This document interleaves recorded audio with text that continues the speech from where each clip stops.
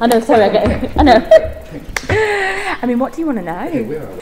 Okay, so currently we are sat inside Seesaw, and Seesaw is a new cultural organisation. So it comprises of a cafe, kitchen, co-working and creative offices, but we've also got a couple of really great basement event spaces, and the project that I devised to fill these spaces and to ferment this community was Pink.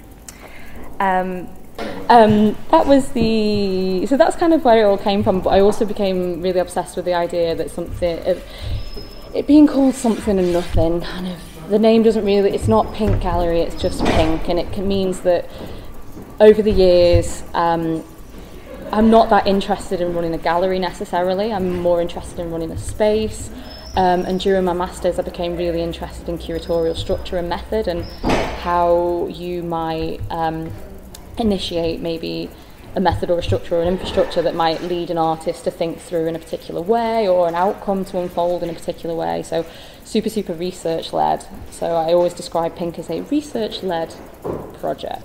Some have culminated in a show, some have culminated in the journal that I made off centre.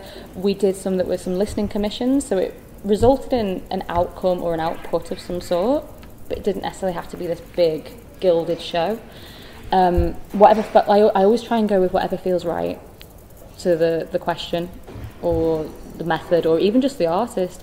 And a lot of it's to do with conversation and I'm really interested in hospitality. It's really important to me because it is that idea of curatorial hospitality that's really interesting. And thinking through care, but it's one of kind of setting the right conditions and the right environment for something to take place. Because we've got space downstairs, we've got an empty room.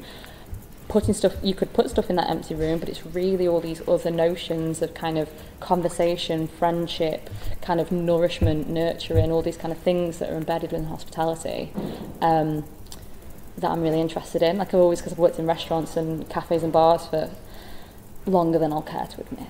And this is the thing, and for me, like that's really important, and I've kind of taken those notions and taken that experience. I used to run a little project called the Art Bar, which was like remember back in the day? So it was like cocktails and the idea of consuming research and how you might do that.